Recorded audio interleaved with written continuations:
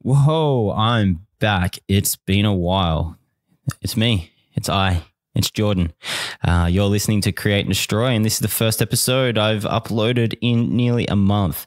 I'm sure you haven't been, sitting and refreshing the page. I'm sure you had other things to do anyway, but I'm pumped to upload this episode with my good friend, Steve Sammartino. I've been wanting to do a podcast with Steve for a while, and today our calendars aligned and we got in the car and we went down for a surf in Torquay, and on the way back I surprised him with two big fluffy microphones and a recorder and kind of talked him into having this epic conversation recorded so we could all listen to it and have a good laugh. Now, Steve, if you haven't heard of Steve Sammartino before, Steve is one of Australia's leading futurists. He's got 3 books out in the universe, which are all epic. All of his books, all the links for his stuff will be in the show notes below.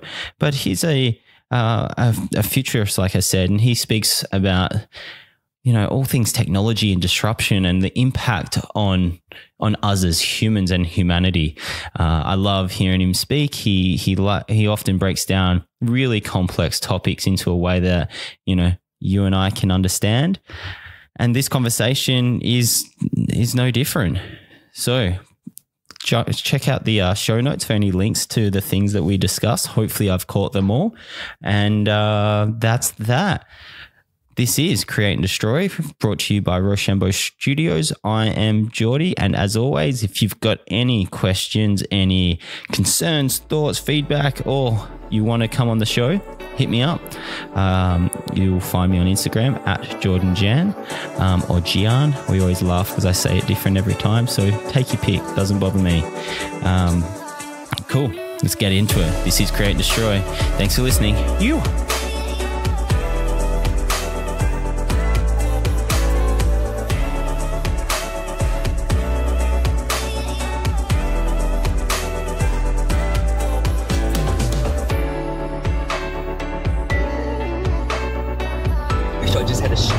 People to just make shit for me. Here's the idea, right? Bang, go make this by Friday, have it out. You know what I mean? And just ideas division, sorry. I've got a complex already of cop cars, so hopefully... Wait a minute, I'll take a photo of this. This is all time. It is 1976. Here in this car here. Say hello to Steve Sammartino. We just went for a surf down in Torquay. It was pretty fun. And we ages ago said that we wanted to do a podcast to the beach and back. And and here we are, we're doing it. So we're on Create and Destroy. I'm back with a vengeance. I haven't put anything up for a little while. I'll tell you why later. But Steve, Tron, welcome. Mate, thanks for having me. These microphones are epic. Everyone, I've just taken this photo and I am hoping my main man, Geordie, or J Fresh as I call him, because Jordan Gian Fresco, a little bit of a T in there. I call him J Fresh, man. I just gave him a rapper's name. He doesn't even rap. He's got a name. So we've got these microphones here. They're like something from a 1976 sports report. They've got the big fluffy foam thing on top, and we're driving down a highway with microphones in our hand. This isn't illegal yet because no one's done it. It can only be illegal once the authorities are unhappy with what they're seeing.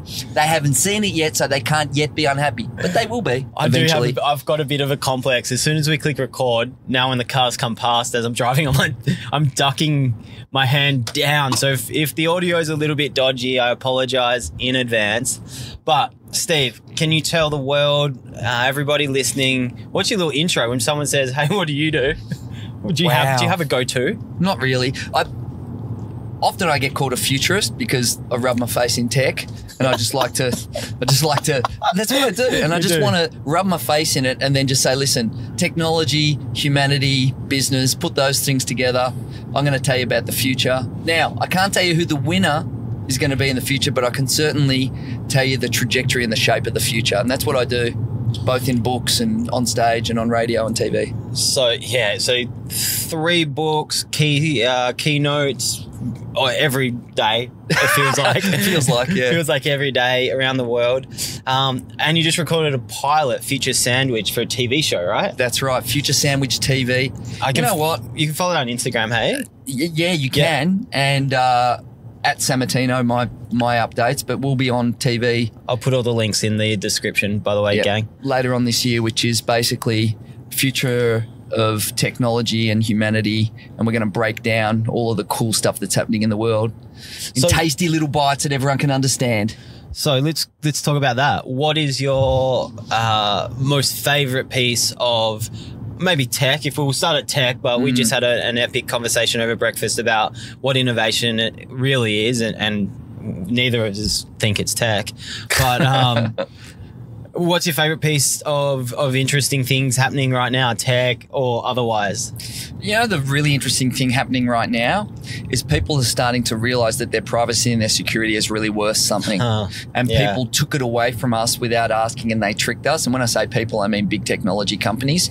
And I'm really interested to see how we take back technology in a way so that the internet can be the emancipation tool that we always thought it would be, where people like you and me get the tech in our hands so we can create the connections we really want. And right now what we've got is a few big tech companies sort of controlling the game a bit, which probably isn't what we hope for. And I think in the next year or so, we're going to see some really interesting stuff where we regulate. Now, when I say regulate, I mean regulate in a way that creates more competition and a more capitalist society, because everything seems to be aggregating into a few hands, the powerful few. So that's one of the things I think is really interesting. It's socio-political. And that's interesting because technology isn't just a thing like a wildfire that goes out of control. A little bit like fire, we need to guide it, we need to have guardrails, and we need to make sure that the technology is serving humans, not that we're serving it. Because, I mean, when it started, when I first jumped on, I think the first for me was Blogspot, which wasn't socials at all, but I guess the first time of putting that was early doors socials. Yeah, and I guess that was putting, you know, a taste of myself into the world, and then that turned into MySpace, Facebook, you know, and then the onslaught of everything else coming after that. But there was a certain level of, I guess, trust that I put into the organizations that I was putting my information onto at the start, because I'm not going to read the terms. Like, when I sign up for an account on a platform, didn't you read the 23,000 words that they update every week? Like, if you were reading the terms and conditions for everything and every update, dude, you cannot leave your house. You're just reading all day, every day. That's it. Which, again, that's one of the things, right? If we're going to have terms and conditions, they need to be written in a language that everyone can understand who's a non-lawyer. And I actually think we need a standard set of terms and conditions. Around data and privacy? That's right.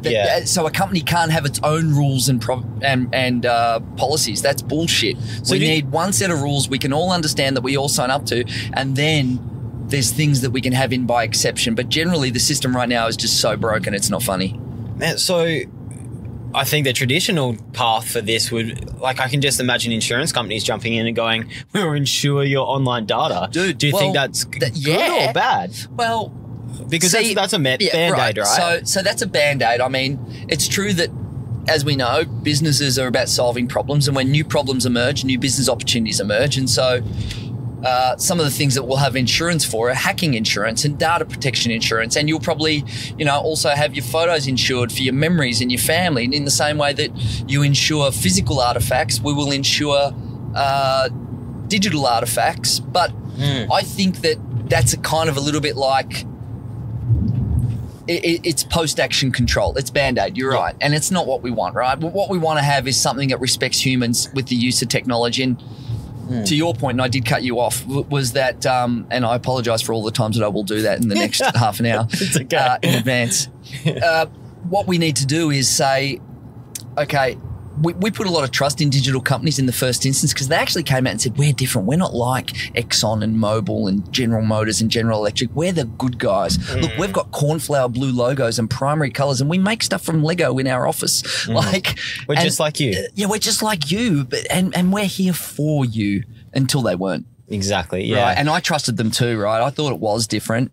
But you know what? We need to We're scratching the surface here, but it seems to me that every time that this conversation kind of happens, I can't ignore the fact that all of the organizations that we talk about all started with some sort of runway of venture capital funding that didn't really force them to find the business model from the start to make money. So it was, hey, we're doing this for the right reasons, trust us. But then they realize there's heaps of money in data And now it kind of gets skewed. So how much do you think we've actually created this problem by not finding the right business model at the start for this kind of, you know, tech-based business? Have we kind of made this problem ourselves by putting the data up there and by the way that these businesses started? So that's a very smart question from a young cat like yourself, Jay Fresh, mate. Very, very smart question. The answer to that is yes, we have created this problem for ourselves, but this has happened in history many, many times. The term for the marketplace we're in now is surveillance capitalism.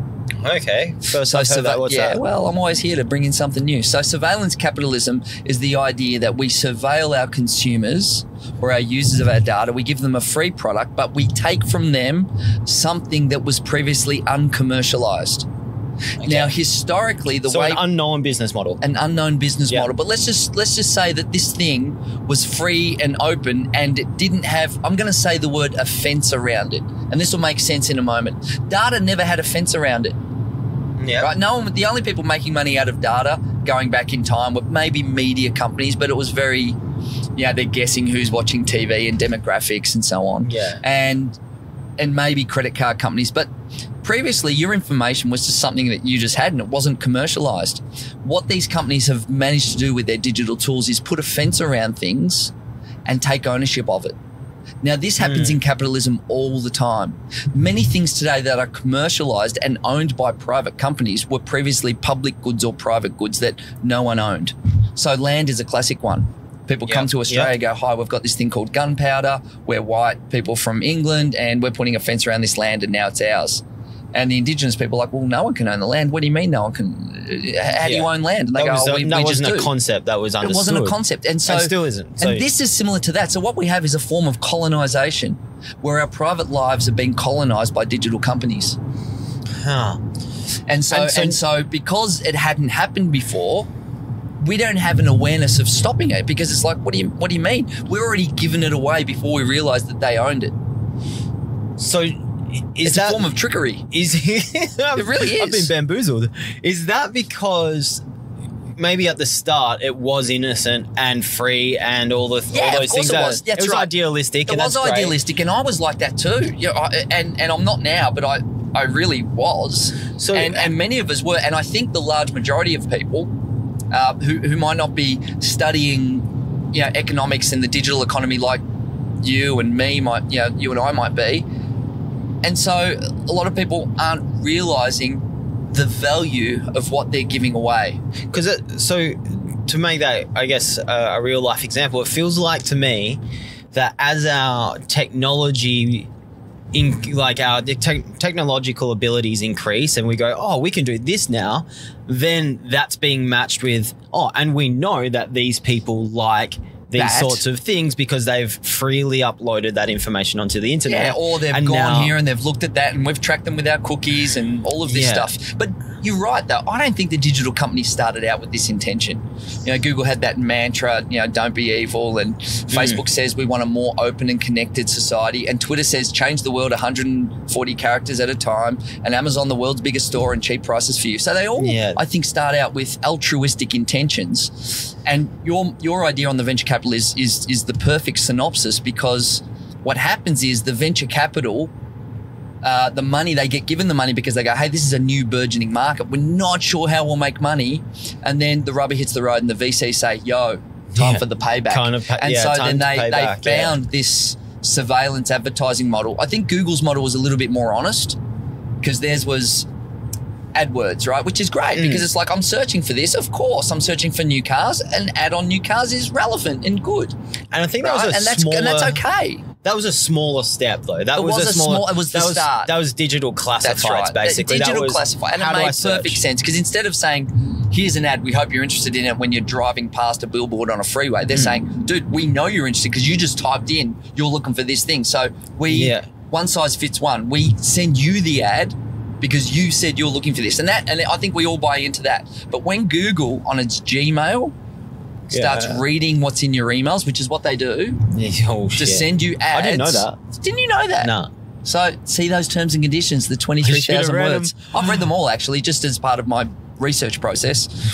Some of the things in there you would find inordinate. For example, every photo you put up on Instagram has a perpetual license on that forever and can use it in any way that they want, including putting an ad on a billboard with your face on it if they chose to. Really? Yes. Wow. And so I bet, has that happened so far? It hasn't. They're just like, but they could we've do got it. So what they do is they get rights to things that they don't use today but might be able to use tomorrow. Now, would that right still, because this is, I guess, in Instagram land, and that's where I spend most of my time, is that the same for peer-to-peer? Because, you know, reposting and reblogging other people's content. Well, this is the interesting thing, right? This is why we need a Magna Carta for the internet. You know, like a set of overriding rules that the globe signs up to, because it's a global economy. Forget nation states. Here's the 10 Commandments of the internet. 10 Commandments of the internet, right? Yeah. Let's write them. Yeah, let's write them. So, well, Sir Tim Berners-Lee has proposed that and even put some in place, which is a really smart idea. He's the inventor of the internet, the World Wide Web for the listeners there. And so an interesting example is that exactly what you say. Because this is a communications tool where you communicate something with me, what happens is that I haven't necessarily signed up to what you've signed up to. So let me give you the Gmail example. I'm on stevesammartino.com and I run an email through that, right? My own website. But you might be running Gmail, for example. I'm just making this up. Yep. Now, I send you an email to your Gmail. I haven't signed up to Gmail, but you have. But then Gmail reads my email, but I didn't sign up to that. At some point real soon, there's going to be court cases on this stuff. Oh, now, okay. Google says we don't read it. It's all private because it's underneath the veil of machine learning and the language, and it only serves it up, so there's no privacy invasion. But I didn't sign up to it. But you did. And so this is where the two-way economy doesn't make sense, because an individual might not sign up to something, but the person who has had that information transferred to or from them may not have signed up to it. And that's where we're going to get problems going down the line. Now, an example of that, I've just moved across, I do use Gmail, and they had a thing called Inbox, which was epic. I don't know if you used that. No, and they shut it down because it wasn't epic enough and not enough people were using it. But it was financially epic for them. No, it only made 99 million a year. Yeah. No, so it was epic. And so I've just jumped across to Gmail like everybody else. And I've noticed that it keeps finishing my sentences with the actual words and slang that I use in the past. Of course it does. Because it's reading... Of course it is. And so at the start, I go, oh, that's awesome. Great. Yeah, I click tab, awesome. I go but next. Then you know what happens? This is a really interesting one. So the idea of machine learning, and you can see it on a Google search, as you're typing, it gives you 5 options of the words that you may type. Here's what starts to happen. And this is for mature people listening, which of course your audience are intelligent people, right? Otherwise they wouldn't be listening. So all of a sudden, if someone's finishing your sentences, do they start to tap into your mind and do your thinking for you? What happens to your independence of mind? Is that taking away from my free will? Well, certainly. 100%. Absolutely. How can it not be? I don't get to finish. Someone's finishing your sentences for you. Now, it sounds innocuous enough. Yeah, I was going to write the word surfing when I wrote S-U-R-F. Sure. Right? Yeah. But, gee, I don't know. I think as humans, we are kind of wired to take the path of least resistance and the easiest possible option. That's what we want to do. And that's why DNA. That's why we don't read the terms and conditions. Exactly, because we trust, and that's okay. And that's the same reason why we go to the same coffee shop, we go to the same place to buy shoes, because we've had success there before, so we'll do it again. Eat the same foods because we know that didn't poison me last time. Exactly. Like, we need to take what I call cognitive shortcuts. Yeah. So a cognitive shortcut is the world's complex. If we find a way to get through the complexity and have like a little shortcut of what we eat, what we do, what we say, then we use that and we trust each other in that. And that's really, really important. And that is starting to be taken away, which doesn't seem dangerous now. And it's a little bit like, oh, you know, when we started burning coal, a little bit of coal in the air, the wind blows it away, it's fine. Talking about burning coal. Did you see that car? I did see that car. Nearly on fire. Yeah. Jesus. It's old school, man. Old school. Oh, my God.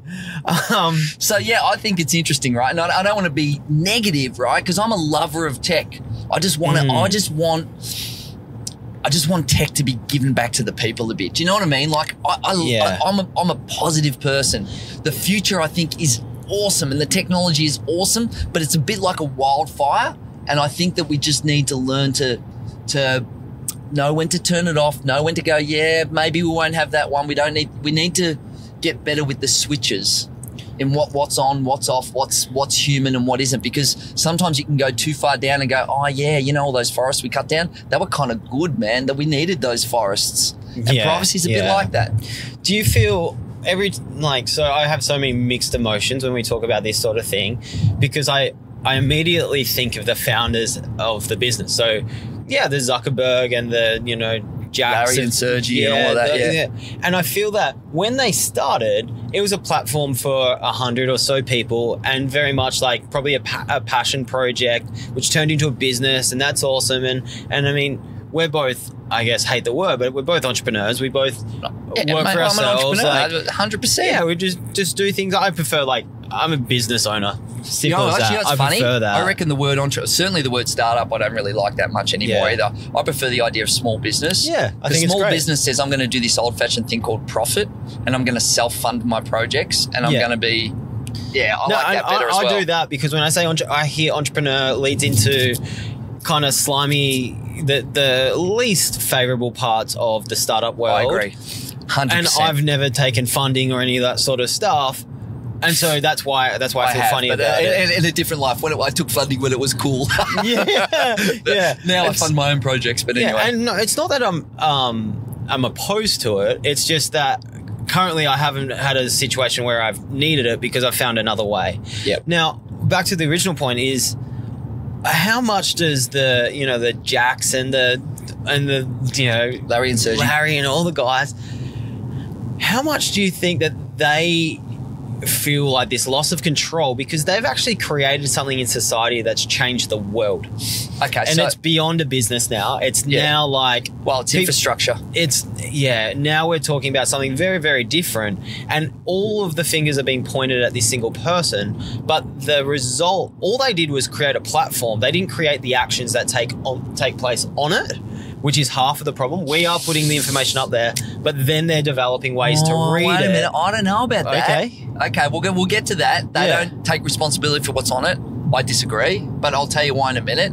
But let's first answer the first question is, they came with good intentions to create a great service which has value for humanity, right? Tick, tick, tick. We all agree on that. And then do you think it got to a point that was way bigger than expected? Yeah. Yes, that's exactly what happened. Holy shit. Yeah. Basically, they came in and changed the world, no doubt. Yeah. 100% agree. And I don't think they had the intentions for it to go that way. But what happens is, once a company becomes public, the financial system takes control. Yeah. Right. And even if you're the CEO, you're answerable to shareholders. But I do think something weird happened. I think, our environment and the things that we get exposed to change our persona. I think that it is true that once certain people get given an inordinate amount of power at a very early life stage, most of them were young, in their 20s, that type of thing. Yeah. I actually think it changes their perspective on what's allowable and acceptable. And I think that most of these founders of what started out as companies with good intentions, I think that the God complex, they became megalomaniacs with the power. They just started to to feed on that. It just was just too tasty, and they just went, you know what? Yeah, I'll tell the world a more open and connected society, Zuckerberg, when really what he's creating is a more disconnected and divisive society. Yeah. Right? Yeah.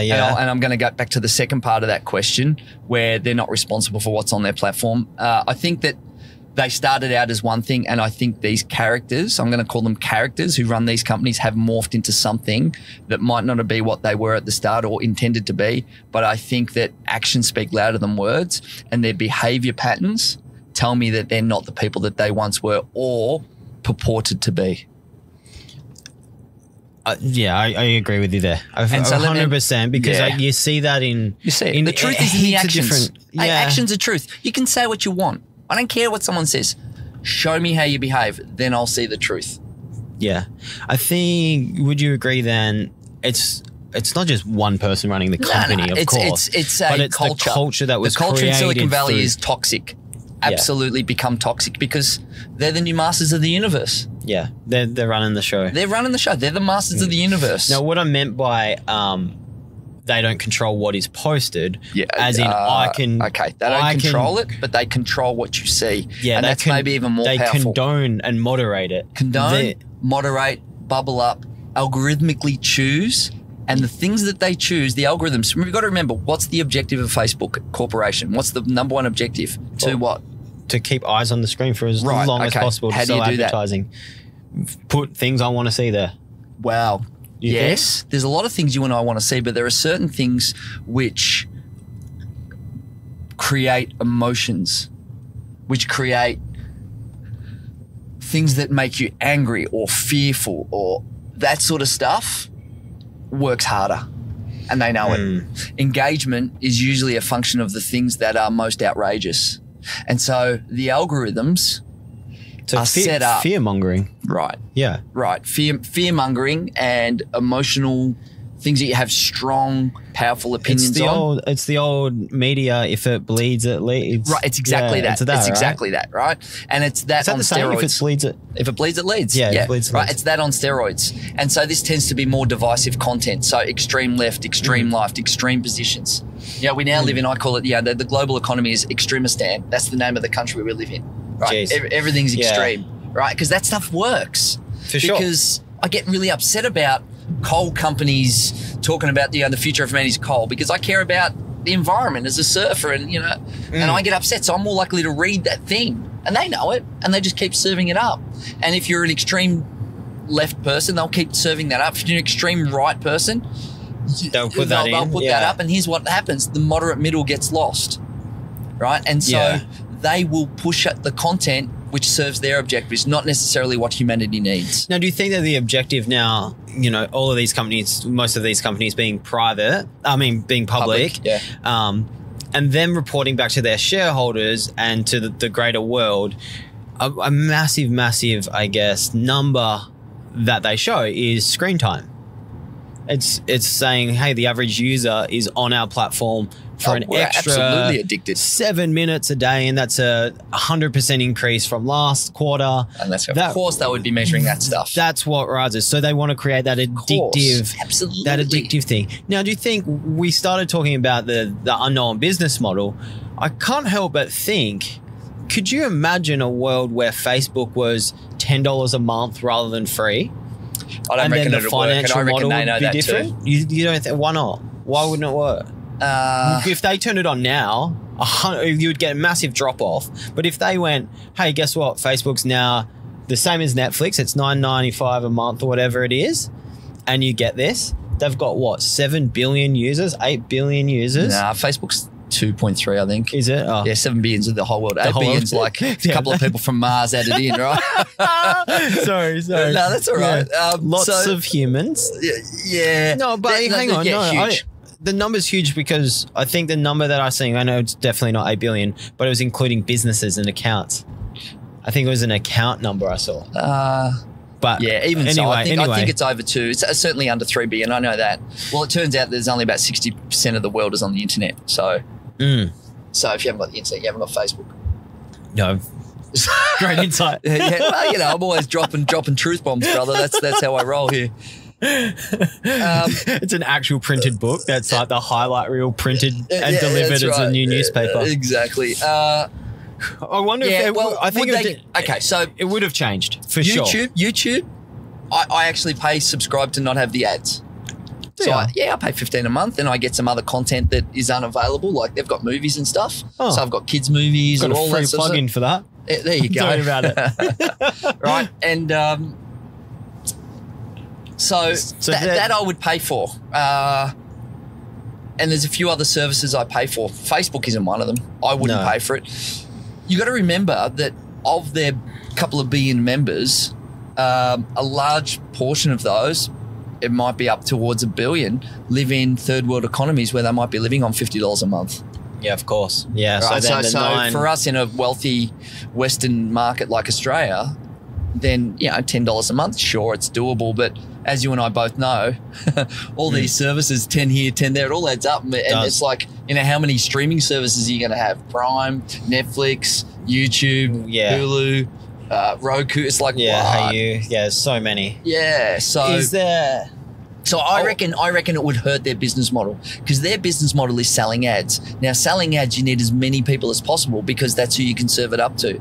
And the average, I can tell you what the number is. In the US, they make $25 per person per year. That's it. It's not that much, is it? But it adds up. Adds up. Yeah. But, you know, if you lost half of those people and charged $10 a month, well, your advertising is going to go down as well, and you might not be as profitable. And for sure they would have done the studies on this. Definitely. I think, well, you know how you can sign into so many things using your Gmail or Facebook now? Oh, yeah, I'd never do that. That's listeners out there, warning, never, ever, ever use a social account to sign in. What you need to do is set up a couple of crappy emails that you don't care about. Right, you have crappy email 1, crappy email 2, crappy email 3 at gmail.com, and you just sign in with those. Never ever sign in with your social accounts, because then they're tracking you everywhere. That's one of the first things you taught me. Oh, there you go. There you go. Yeah. Did I follow it? I hope so. No. Oh, come on. Don't be lazy. I use my Google. I'm so lazy. No, but it depends what it is. I've got the same strategy, essentially, that you taught me, the 3. If it's got information I really care about, banking, that sort of stuff, anything Hardcore to do with password. my bank. Yeah, hardcore password and real Different email passwords. and all those sorts of things. Then when it's signing into Facebook and then signing up for Netflix, like, oh no, Netflix, because my card's on it, I use a different one. Anywhere your credit card is, you've got to be hardcore, but you've got to remember that. You know those other ones, I just, like my YouTube is connected to my Gmail. Yeah, that's So okay. Well, it's the like, same company, so that's okay. But you and this comes back to what the whole problem is here, is that this stuff has so ensconced in our lives that opting out is not an option. Well, is not opting out just... You can't opt out. How can you opt out of the digital world? You can't. Delete all accounts. If you delete all your accounts... Keep an email and disconnect your bank from everything. Well, you're pretty much saying I'm going to live without electricity. That's the modern day equivalent. Basically. You can't do it, because for me in the work that I do, I need to be across what's happening in digital, as you do. Yeah. I need to have access to these tools. And here's the weird thing, is if you pay, they're still tracking you, even if you pay. Yeah. They just give you some, we won't Yeah. show you ads, for example, but they're still tracking you.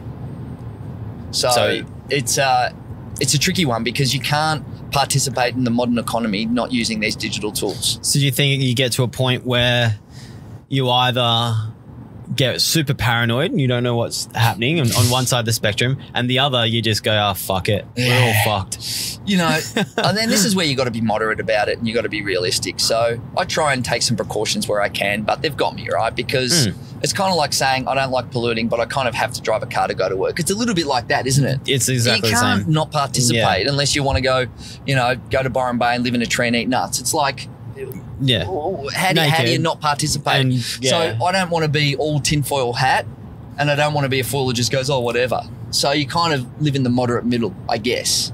I think that's, for now, the only thing we can do. It really is. But I think even having this discussion now is valuable, right? Because hopefully a few people listening going, oh, well, I didn't really think of it like that. And the environment, which we're all across now, and we all get it, and climate change, all of us get it. And we go, and even the coal lovers and the right wingers, they know too. They're just too greedy and they want money. They know as well. They're just so greedy and short term that they just choose to pretend it's not true. Yeah, and they know. Their attitude. They're just lying to themselves. Well, the attitude is, well, I'll be dead by then. I'll be dead. That's exactly it. That's the whole Don't worry about my conversation. grandkids. I'll be dead. Whatever. That's how caring they are. And until they can see a viable business model on the other side of the fence, with electric or solar. Well, they know there's business models there, but the problem is they don't want to transition. Right now. They don't want to transition their business. Well, and it's a sunk cost fallacy, because they've spent however many billion on setting up the oil rigs. They're still going to be out of business anyway. They're pulling it. Yeah. And until someone comes in and does it in a big deal way. The education process, remember, there was no environmental movement until the 60s and the 70s, where people started talking about things like pollution and air quality and whatever. And now it's ordained. My young children who are under the age of 10 know all about it and come home and tell me. And so, but right now with digital, this is an edge case conversation that few people are having. We're having it. and other thought leaders might be having it. There's one of those words, thought leader. Yeah, another one we Might love. have dropped that puppy in. Yeah. But this conversation needs to be had so that we can educate the populace, and markets are conversations. First we have the conversation, then we start to act. Well, But without the conversation, there won't be any action. because the conversation leads into That's right. the knowledge, which then leads into To the actions. supply and demand. Exactly. And if the demand isn't there for a certain service or for fuel or for oil-based or whatever it is, because It goes away, and then we transition to there's the other nothing. thing. So the power is still in the people. Yeah, it always is. It's just harder to shift at the It's start. hard to shift, Yeah, it's and like also it moving takes a train, takes yeah. time. Yeah, it takes time too to shift it. Yeah. Mate, I got to tell you, I really needed that surf.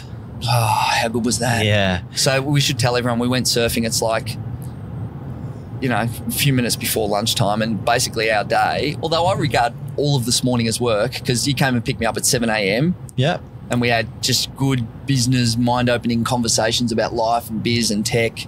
And then we surfed and got some exercise, had a few ideas while we were out there, caught a few waves. Yeah, I got a And couple. then we had who won the heat, do you think, in the surfing? You won, for Really? sure. Yeah.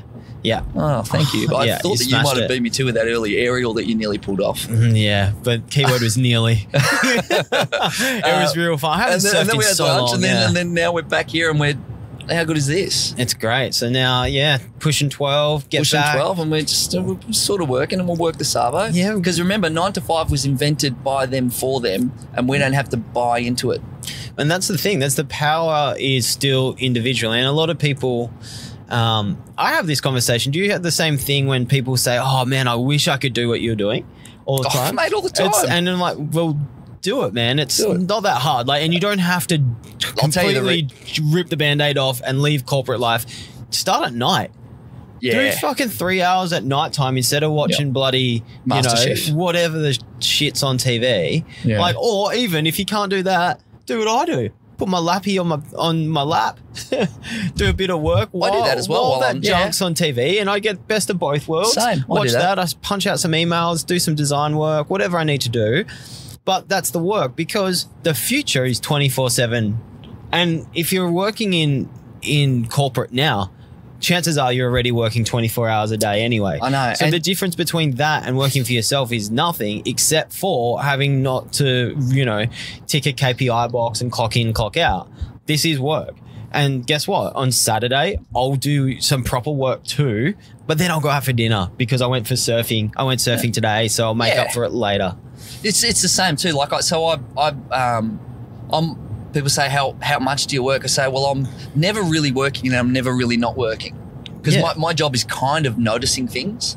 Yeah. Right. It's a big part of my job is paying attention, Yeah. which means Observation. I'm always kind of working, but I don't have to work X hours, but I don't mind if I'm working at night or on Sunday or whatever, because I don't delineate. I don't delineate weekends and 9 to 5, Oh. because that's a false construct that we need to. By the way, we need to bust that out. The weekend thing? The weekend thing is Even like bullshit. 9 to 5, it's like, why is there traffic jams? Let me give you a little idea. Here's an idea why there's traffic jams. Because everyone goes to work at the same time. Simple. You don't say, right? Yeah. Okay. The government go and spend billions building new roads. Here's a better idea. Create an incentive for companies to have half their people stay home half of the week, Yeah. right? Then the roads are going to be half as busy. Or start and finish whenever Right? Start you and want. finish whenever you want. No, create tax incentives. Yeah. Don't build roads, create tax incentives, and then guess what? That person's working at home in their local community. They go and spend money at their local cafe. Yep. They go pick their kids up from school. They can go and help out the school with something, because we're not a slave to 9 to 5, which, by the way, was only invented because that was when the sun shone in the window of the factories. That was it. 'cause And there the was last time I looked, we've got electricity now, so I'm wondering why we're still slaves to 9 to 5. And we went to the office, you know why? Because we didn't have the tools of production in our house. Yeah, now it's you've in got our a laptop. pocket. It's Yeah. in your pocket, it's in your laptop. The tools of production are now distributed. Why are we still driving to a filing cabinet in the city filled with humans? Yeah. What? It's That shit is crazy. ridiculous, hey. It's off the scale, stupid legacy thinking. Yeah, I must admit, I do love walking into those big filing cabinets called skyscrapers. And just walking around going, guys, do you do this all day? I did it. Why did you do, dude, you can do I more did shit it. at home. Like, you've never done that, but I've No. done it. And I know how horrible it is. It's Oh. depressing, mate. Man, if I have to, last week I did 2 days in Sydney for a client in their corporate office. And it was like 8:30 rock in, 5:30 walk out. I felt like a zombie. Like, and you just hated it. Were you just hating it? Man, I had this fluoro tan, this shitty coffee. I had no idea what was going just feels on. Wrong, doesn't it? Yeah. Just doesn't. We're not meant to be doing that. We're meant to be out in the world, you know.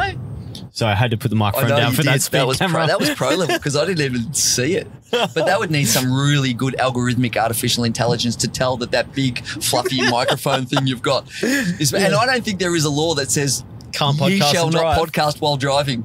Yeah. Because you know what? If they pulled you over, they'd say, oh, you got a phone? Yes, that's not a phone. No, prove it. Because you know you're allowed to eat a hamburger with one hand while you're driving, but you're not allowed to use your phone. And I say, why is there a delineation between hamburgers and phones? I'm probably better on my phone than eating a hamburger. Yeah, eating a hamburger for sure. Eating a hamburger is really hard and you drop the lettuce and you look down in your lap and crash into the person in front of you. Man. We haven't even scratched the surface yet on innovation yet. No. We could talk for 10 hours, right? I think we should, and I think we will. But let's maybe split it up into 2 parts. This whole thing, and I love what you just said about, you know, the billions of dollars being spent on infrastructure, roads, all those sorts of things to beat a traffic jam because everyone starts at the same damn time. Yeah. The other, like, so the Band-Aid, the new road's a Band-Aid. It's a Band-Aid. You haven't told the problem. All it is. The problem is everyone going to work at the same time. There's a simultaneous problem here of people not finding purpose in their lives because they don't understand what they're doing. For the man, they get into this mundane like routine, which is clocking in and clocking out. They're not a part of their community, don't have the connection. If you did change and create those incentives for organizations to allow their people to work when they want, just like we do, give them the tools so they can do that, because it's not something that you can just go, hey, work from home for now. The first 2 weeks, you're going to be so lazy. You get distracted by the fridge, the TV, the internet. Yeah. There's a lot of like self-motivation and you do need there's a certain type of person who is self-motivated. And I think there's even the routine of it could be taught. There is certain elements that you can teach. So that becomes a new business opportunity. You use that word startup. Yeah. So, okay, we are a consulting firm, startup, who teach you and your employees how to work from home effectively. All right, and we train people on good habits and good methods. And we've found that people that work from home are X amount happier, X amount more efficient, and your cost on your office drops 50% because instead of having somewhere for everyone to sit, we have enough room for half of our employees and really cool spaces people want to hang in when they do come there. That's it. For their meeting days. And actually, see, there's another startup idea like that. That's it. Done. Anyone wants to buy that? Call Jody and Tron, and we'll make it happen. And we'll make it happen. That's it. We'll get you going. That's a real business opportunity right now. But you know, it's so expensive to replace employees in businesses. It's happening every single day. The percentage is rising because people are trying to find more, and because the whole startup entrepreneurship scene is kind of looking, you know, in the media, looks more attractive. It looks attractive. So people are chasing that in organizations that have the new open plan and the free yoga and the free coffee and beers and all that sort of shit. That's not what makes, you know, that's not real entrepreneurship. Not the truth, mate. That's not window dressing. That's window dressing. And so people are moving on from Silicon organizations. Valley bullshit. That is what that is. That is. You know what? I don't give a shit about your free beers and your funky office and all that. You know why I want to be an entrepreneur? Because I want to say, I built this, I made this, I did this, and I got paid for it. And I'm in control. I want independence, freedom, and control in my life. I don't want someone telling me what to do. The control and independence can be for a mission of a company too. It doesn't have to be individual. For you and me, it's like, I know where I want to go, and you know where you want to go. I'm a little bit, loose. Like I don't want to spend my life living someone else's dream. Yeah, but some people...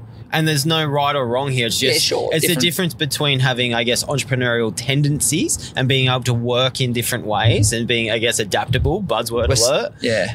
Or being a real entrepreneur. Yeah, that's the difference. Yeah, to do the cool stuff and but happy to do it working for someone else. Yeah. And in fact, I think that in an environment that's a little bit freer, you would enjoy that more. So I spent in my corporate days some time in corporate marketing and business management, which was a little bit more constricted, and I spent a few years in advertising, and the advertising was one of those environments which is a little bit more self-directed, and I enjoyed that a lot more.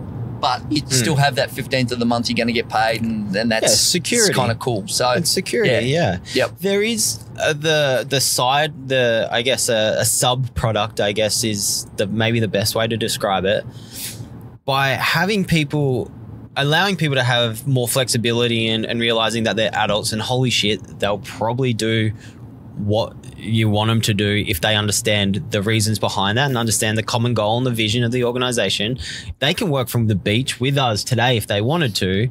And that's going to answer the question of this work-life balance. Because of technology, our emails are going off continuously. My leg's about to vibrate off. I don't know what's happening in my phone over here, but that's going to happen all the time. And if you work 9 to 5, like in inverted commas with my fingers, if you work 9 to 5 for an organization, you're still getting emails at 10 o'clock at night. So this 9 to 5 is bullshit anyway, because everybody's working at home. You know what? I'm not sure if it's France or Germany, but one of those countries, we maybe put in the show notes if you have them, is outlawed sending work emails outside of hours, which I think really? I think that's interesting.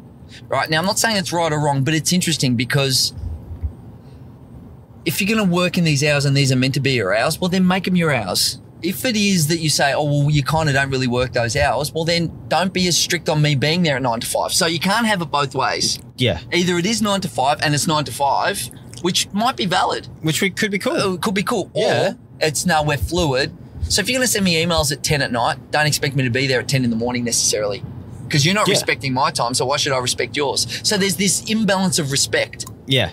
Is there, I wonder what the data says for those organizations. If everybody's working 9 to 5, then it becomes the new norm, and it's, well, not the original norm. Yeah. To go, oh, cool, I sent an email at 5 minutes to 5 on Monday afternoon. I'm going to get a reply on Tuesday morning. I think that's fine. And if everybody understands that, sweet. Now, I think the issue probably arises from the first organization that replies at 6 o'clock that night, at 10 o'clock at night. Then you get this competitive spiral. They've got an advantage. Yeah. They've got an advantage. And then they're like, holy shit, we've got to keep up with them. They work all the time. They're killing it. Well, it depends what business you're in. Well, to incentivize their staffs, that's where free yoga and Wi-Fi and floating trick. You know what I call it? I've got in my book, The Lessons School Forgot, which you should totally read. And in there, in one of the last chapters, I talk about Google and all of this having food. I call it the sushi stooge. Sushi stooge. Yeah, it's the sushi stooge. Here's what you get. You ready? We give you free sushi any day you want, $25 worth of sushi. I mean, how much sushi can you eat, right? Yeah, not much. Right, and we're not even buying it because we pay a chef to like cook the sushi, so it's kind of cheap for us to make it for everyone in our office. So we give you the free sushi so you stay till midnight. You're a $200 an hour engineer. You go, wow, man, I love working here because I get free sushi. Dude, you just got $25 worth of sushi to work an extra 4 hours at $200 an hour. Who's getting stooged here? Yeah. The sushi stooge. The sushi stooge. TM, Steve Sammartino, Sammatron. Drop the fluffy mic. Fluffy mic drop. But you're right. It's an illusion to trick us. It's a trick, mate. It's a full-on trick. And guess what else we do? We have little sleeping pods, and we do your dry cleaning for you, and we have yoga classes. Why? To keep you here so that we only pay you half your wage and you're working your whole life, mate. And then you know what I just realized? That's the same sticky tactic that they use for me to sign up with my Facebook or Google with another application to keep me coming back and to stay within the platform. They're doing that physically by saying, here's this cool shit to stay here with. Well, they make it easy for you to sign in so that they can track you and find more stuff you like because they've seen all the other websites you went to as well. Yeah.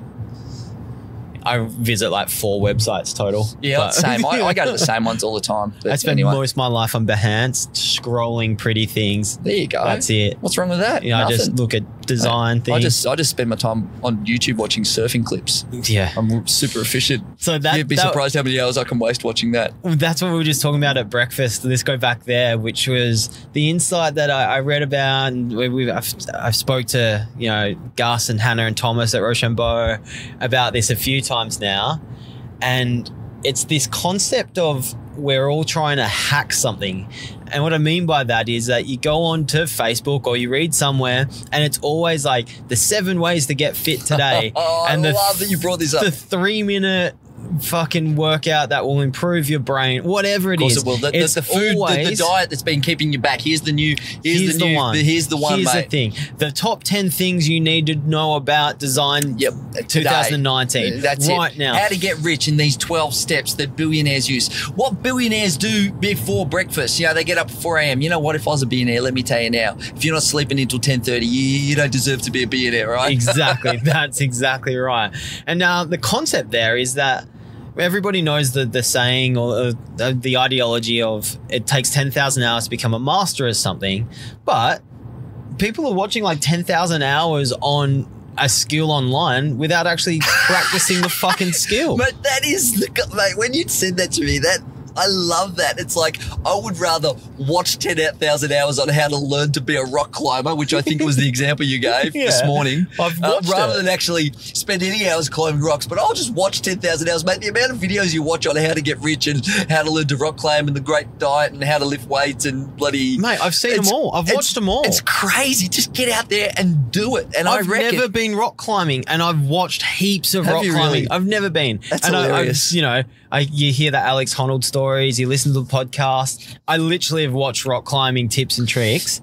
Because I reckon there's got to be 100 to 1 or 10 to 1 advantage for every hour you spend doing something versus reading about it. I reckon there's a book idea. The 100 to 1, we'll call it. Right? Imagine that. What's the ratio? It must be 100 to 1. I reckon, like, let's say you could watch surfing, and we were talking about...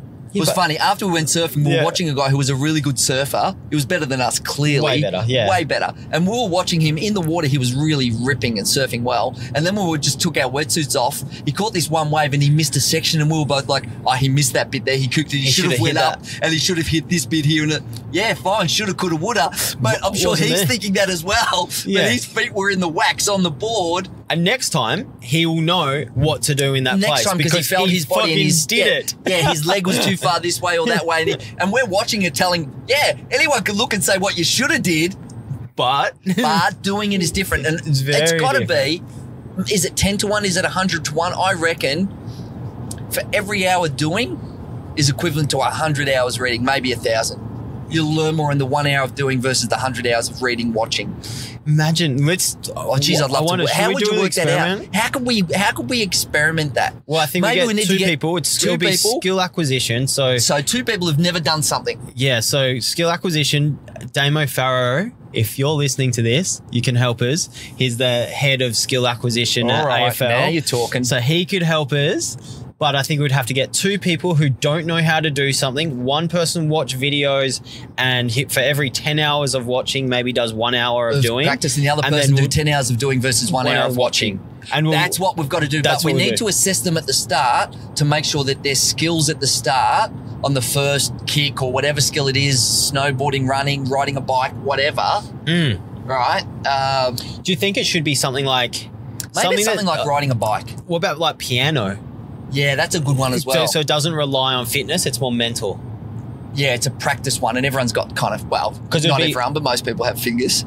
That was so un-PC. I'm so sorry for anyone who's missing a finger. And by the way, shout out to you, Gus Belbonson. You nearly chopped off one of mine, but that's a long story. You did. You're lucky you've still got that finger. How crooked is it? It's definitely not. Yeah, it's not what it was before Gus knifed it anyway. It's just got a subtle 90-degree bend in it. Yeah, I still love you, mate. Most people wouldn't, but I do. I wonder if we could do that. Maybe piano's the one, and I've got a piano in my house we can do it on. That is a great experiment. Mate, that'll go viral, baby. We're making a little video out of that. We're in. Let's do it. There's a little side project. All right, let's do it. Two people, we'll figure it out. We'll do a call out to see if someone wants to do this. I think it's adults who've never played a musical instrument. I think that'd be better because kids learn. Yeah, they learn quick and different rates and all that. All right, piano. That's the one, actually. It could be it. There's also an interesting movement with VR with this as well, and I've spoken to a few people working on tech startups using VR to visualize doing a certain action. So that's a kind of crossover, though, isn't it? So that's halfway. It's a hybrid. It's half mental, half physical. But you know what, though? On the piano one, it's fair to say that that's quite a physical activity. But what about a more cerebral activity, like speaking? So in business, large part of what we do in business is organising and communicating. Okay. So that's a bit different. So that's a bit different. You're going somewhere good here because this is an area we both know heaps about. And there's a million videos about business advice and leadership advice. I wonder if we could have one person watching leadership videos, but not really having the opportunity to practice them in real life. Yeah, it doesn't have a team that they lead or something. And the other person comes to work with us and goes to the meetings. And see who does better. And we go, oh, hey, here's Johnny, or here's, Mary, she's running the show today. Mary, go. It's a massive risk to us, but yeah, but it's a risk worth taking. You film it, right? And then you get a viral video for free. How do you measure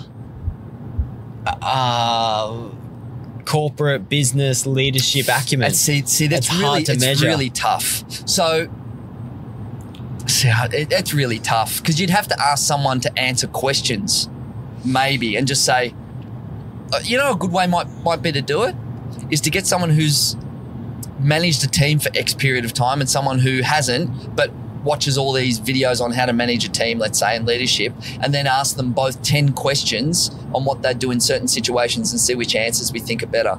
But then again, that might not be the truth because they might answer it better and be more compelling on their voice, but the only true way to know is you got to lead people and see if they do what you wanted to do. So, yeah. Wow, this is tough, right? We're going to have to. But I think we agree. I think we agree that you're going to learn more by doing than you are by reading and watching. Yeah, for sure. Whether it's piano or leadership. Surfing. Well, hang on. We got to prove it. I'm already being biased. See? I'm not a very good scientist. Yeah, for sure. This is the outcome. Yeah, this is the outcome. Hey, guess what? We don't have an experiment. We just threw it out, baby. Because we know the answers. Yeah. Oh, far out. I wonder, the simple way would be somebody who's never led, wrong lane? Yeah, next lane. Turn left. Okay. Well, not in this little bit here. This tricky bit's the other Princess bit. Highway? Yeah, that one. Cool. The back way. We could get someone who loves watching the business videos, like the Gary V videos, all those ones, and the entrepreneurs. But it's never done anything, and then just chuck them in the deep end. Yeah, just say you both got X amount of months to build something. The same startup with the same customers. Has to be like for like, because that's what an experiment is in a lab. You got to have the same ingredients, the same situation, and just change one thing, and the one difference is the two different people. Oh man, they're very, very hard to test because people have different life experience and all of that. And success, it looks different to different people. Yeah, and also different levels of motivation.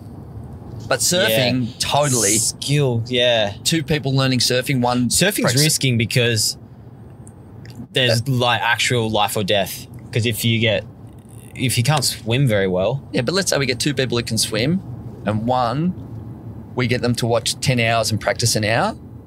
And then one, we get them to practice 10 hours and watch an hour. And we could do that in the new wave pool because it'll be a controlled area. Oh, we could. Because that's what I mean. Like going to the beach, it's still luck. Yeah, you're right. You might have got a better wave. Kelly Slater, if you're listening. Hey, Kelly, listen. I know you love experiments and learning. And lucky for you, Cal, we're the type of guys that can just help you out in that area. We'll do it for free. Man, we could talk for absolute hours. There's traffic and lots of cars and I'm getting paranoid. Yeah, so I reckon let's put this down as chapter 1 in our chat. Whoa, there's a trailer with 1 million bicycles on it. All mashed up. Let's do this again. Let's do it again, next mate. Surf. I don't know. I mean, how businessy was it? I don't know, but geez, we explored had some breath, didn't we? Create and destroy.